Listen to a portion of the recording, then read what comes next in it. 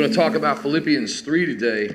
Last week, Doc had mentioned that there would be a very specific point addressed this week.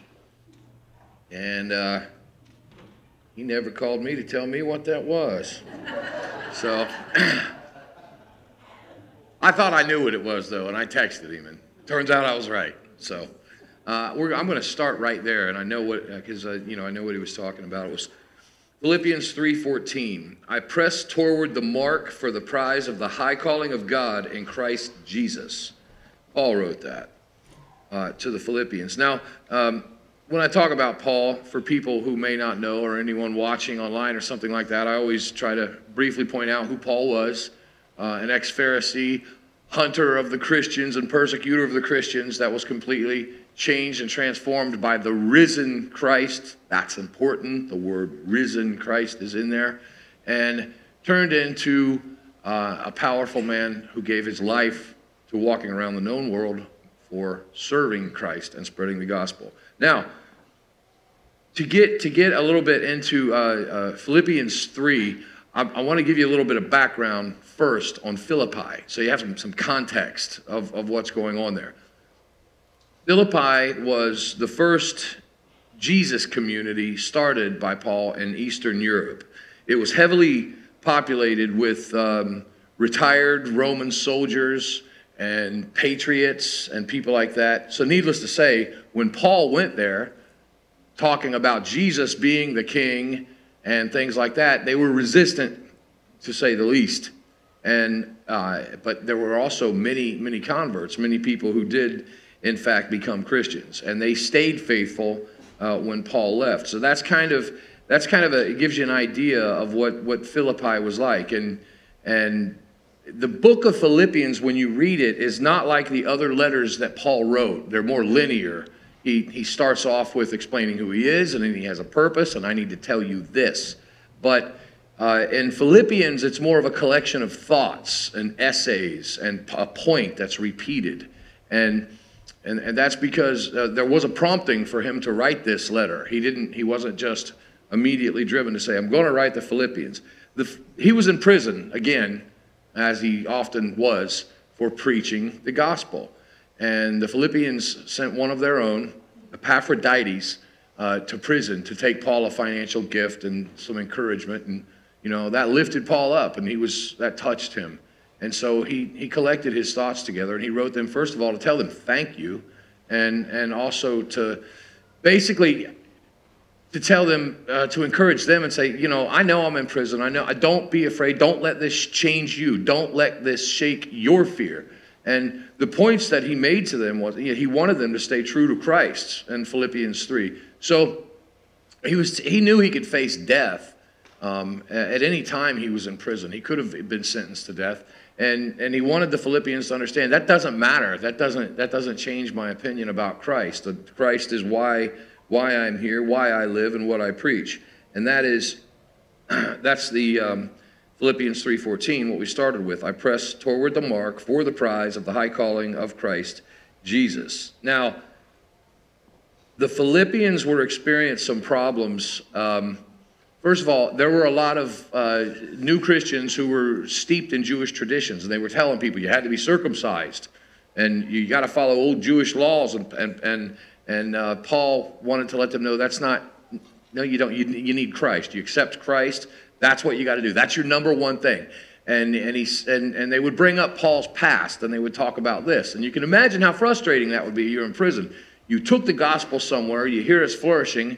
And then you hear other people are walking around talking bad about you, and then trying to put their own new rules on Christ, on the teachings of Christ. And so, Paul worked hard to set that straight.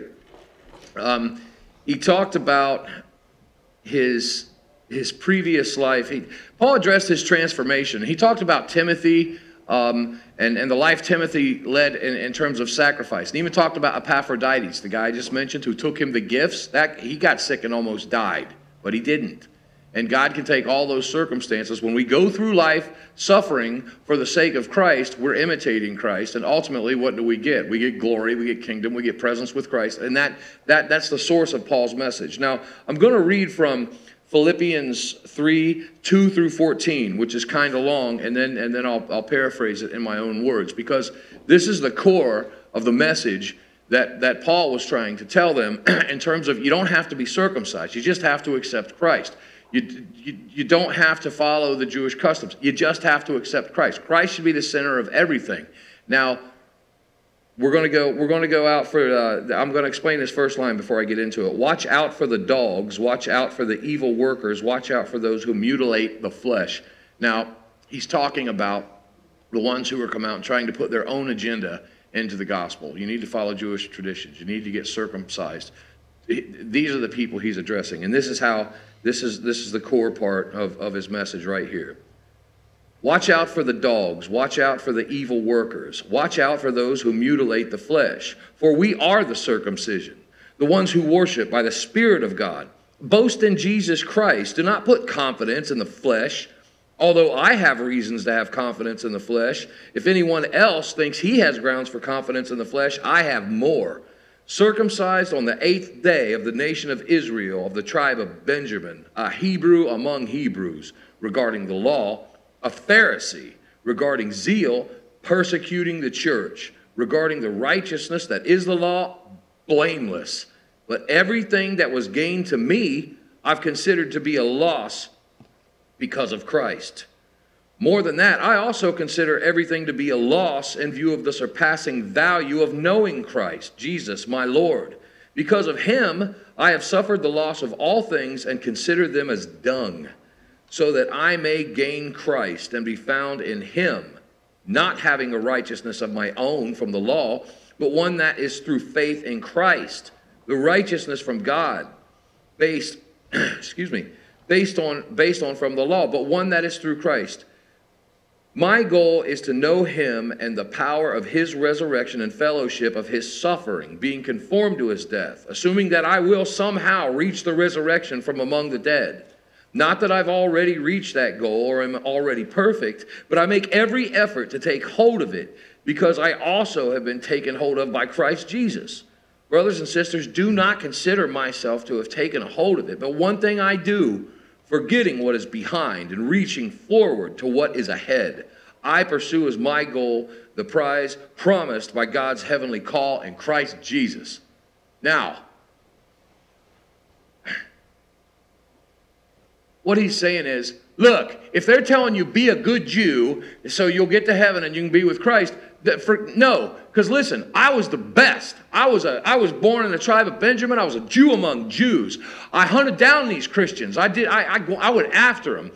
I was a Pharisee. I had power. I was circumcised on the 8th day. I did everything. And in terms of the law, I was blameless. I was the man. And that means nothing. What did he call it? Dung.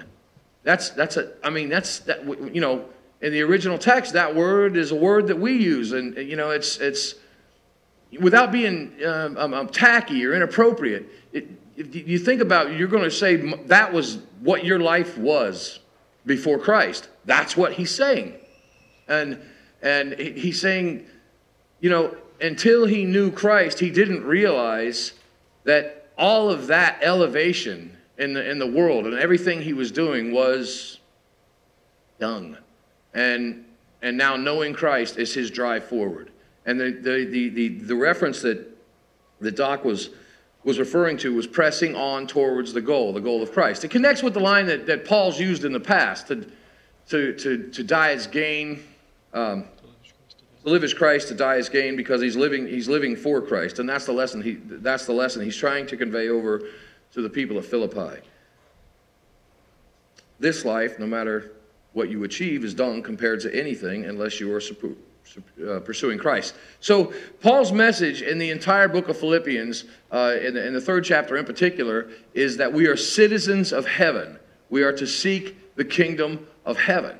And while they're there in a Roman society in Philippi, and he's not there, and they're hearing things about him, and you know, people are going, well, Paul used to be a Christian killer, and he was a Pharisee, and I mean, he may have taught you guys about this Jesus stuff, but you know, he's in prison now. I mean, you're really going to listen to someone like that?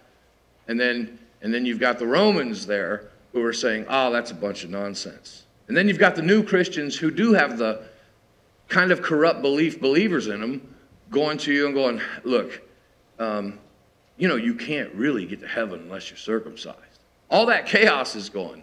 And just think, if it would be like if Doc came in here and delivered a good sermon and went home and then he found out nobody even listened. Everyone had earplugs. Well, it'd be frustrating. And Paul wasn't so much convinced that people weren't going to hold the message of the gospel and hold the message of Christ. He wanted to reinforce, look, I'm in prison and I could be killed. And you know what? I don't even care.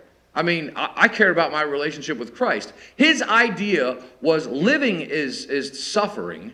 Dying is to be with Christ.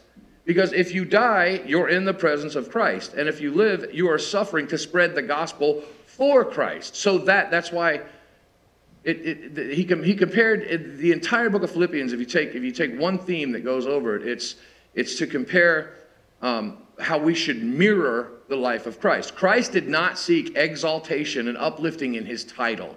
He didn't go around going, I'm the Son of God. He did get down and worship. No, that's not how Jesus did things. Jesus was a servant. He came into the world. He served God. He died for everyone's sins. Paul looked at Timothy and Epaphroditus and in the 3rd chapter, his own life, and tried to mirror that. Said, this is what you're supposed to do. This is how you go through life. You go through life imitating what Christ did to the best of your ability. You're not Jesus, but you cling to Jesus, and you cling to what Jesus did. This is the gain you get in life. This is what makes life meaningful. Until you get to the point where you go to be with Christ, all your efforts should be taking people with you. I was talking to Eddie Spires one time in here. We were talking about prison ministry and different things, and I said, you know what we do?